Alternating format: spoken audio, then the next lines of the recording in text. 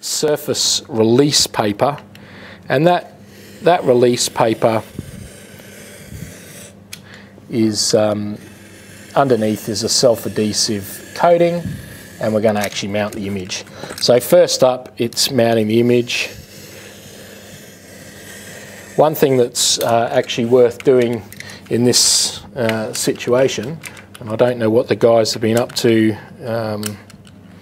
this week, but I did bring back from one of our travelling sessions our anti-printer reference on the bottom that I don't particularly want, and I think it'd be better for you to see. Now, one other thing, I'm just going to loosen this up. This tool has, much like a mat cutter, this uses a normal little Stanley knife type blade, but you do want it to be sharp, of course. And much like your mat cutter, you can adjust the depth. So I can't go deeper than 10 mil, so I'm cutting 20 mil here, but I'm going to set it as deep as I can go, or nearly as deep as I can go.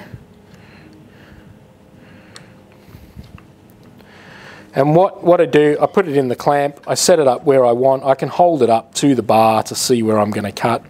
Now this is the type of stuff that is used for making kitchen cabinets and different furniture where you've got a melamine or mel-coated MDF or chipboard, and the melamine coating goes on the edge. Now the difference with this one is, and you can get different types, you can get one that is already pre-coated with a heat activated adhesive on the back.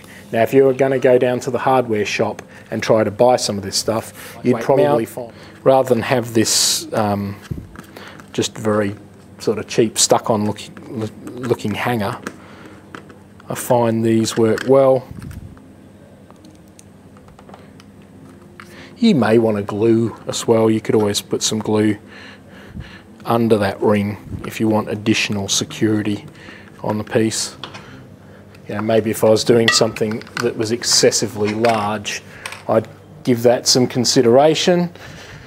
Now, where do we pop our wire? An advantage to someone to say, well, look, if you're ever going to change it, and someone might, have a map of Australia, for example, that they're wanting to travel around, or they mark things on there, but they then might want to do Europe, and they want to put a different map in the frame. So